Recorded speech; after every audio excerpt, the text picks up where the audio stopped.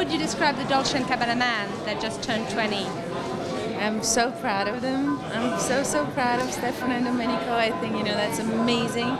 Every collection is more and more beautiful. And I haven't been to the last one, but I've heard about it, and I've heard that it was very touching, very emotional, and it was really, really beautiful.